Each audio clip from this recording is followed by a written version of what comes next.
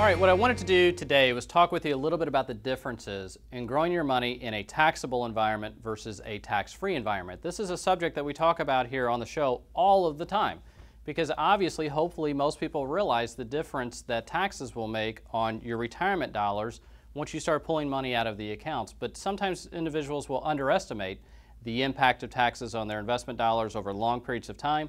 So what I wanted to do is walk you through a specific example. Rather than talking generalities, I wanted to go through a real-world example.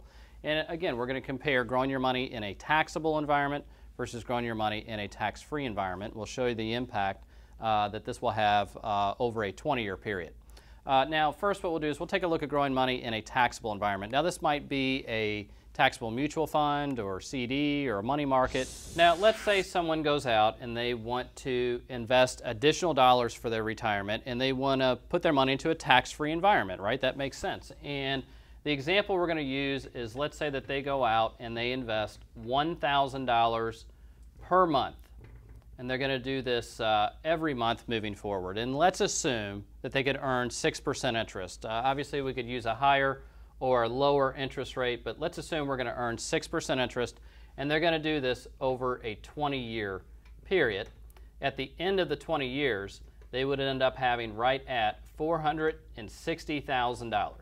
Okay, that's what their account would grow to be worth. So not bad. That should hopefully help them supplement their retirement income with other retirement assets. Now, let's say that we have somebody that didn't know any better, and they put their money into a taxable environment. So could be a taxable mutual fund or money market or CD, something like that. We're going to use the same example. Let's say we take $1,000 per month and we invest it into a taxable environment. Now, again, we're still going to grow the money at a 6% interest rate, but this time we're not getting 6% net because we have to pay taxes on the growth out of the account each year. And let's say that we are in a 28% tax bracket, which is the national average for taxpayers when you add up federal, state, and local income taxes. We're growing it at 6%, but this time we're paying 28% in tax along the way. And again, we're going to do it over a 20-year period. At the end of the 20 years, the account's not going to be worth $460,000. Obviously, it's going to be worth less because you're paying taxes along the way. And the account at the end of the 20 years is only going to be worth $380,000. Okay, so obviously a difference. That's a sizable difference, but the situation goes even a little bit further because it's not so important as far as how large your nest egg is when you retire, but you want to take a look at what type of an income can you generate from that particular retirement account. So if we start over here with our tax-free account, again, it's worth $460,000. That's going to give us approximately because we're going to be able to take tax-free distributions from it because, again, it's a tax-free account. That's going to give us approximately somewhere between maybe $1,500, maybe up to $2,000 per month, okay, once we retire. So, again, that can be used to maybe supplement other retirement assets such as a 401k or Social Security, pension income, things of that nature. Over here, again, we've got a smaller pile of money, but when we start to take money out, once again, we're potentially going to have to pay taxes on the income that we're taking out. So if we assume the same 28% tax rate, we have a smaller pile of money that's throwing off taxable income. This is probably only going to pay somewhere approximately in the $900 to maybe as high as about $1,100 per month range. So, a pretty sizable difference. Over here, because we grew our money tax efficiently, we have $600 to $900 more per month. That's about a 50% difference. So over here, because we grew our money in a little better manner, we have about 50% more income or more spendable dollars that we can use once we retire. So over time, it does make a massive difference.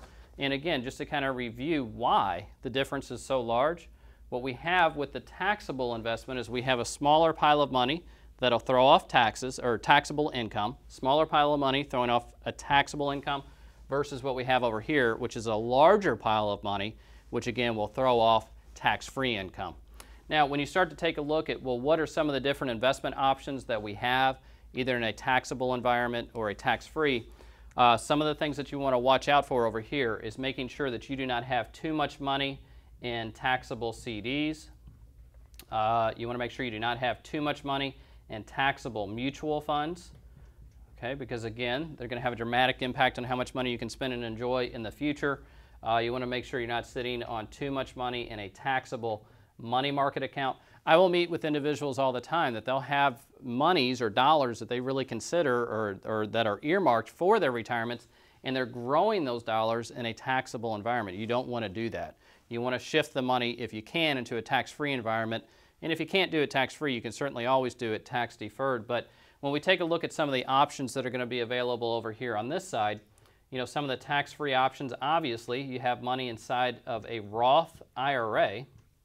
Money that you grow and accumulate inside of the Roth is going to grow tax-free. You have municipal bonds or muni bonds. Okay, so again, their interest can be tax-free moving forward. You also have, in some cases, what's called investment-grade life insurance. So again, another option where you could put money into this and it's going to grow tax-free. And when you take your money out of the account, it's going to be tax-free as well. So obviously a big different types of options that are available, but ultimately what we're trying to do is make sure that we're maximizing the amount of spendable dollars we have in the future. And depending on how you grow your money, whether it's in a taxable environment or a tax-free, it's going to have a dramatic impact on how much money you have to spend and enjoy in the future and or pass on to your heirs or beneficiaries, whatever it is that you're trying to accomplish. You're watching Strategic Wealth with Matt Dicken. It's Smart Money Television.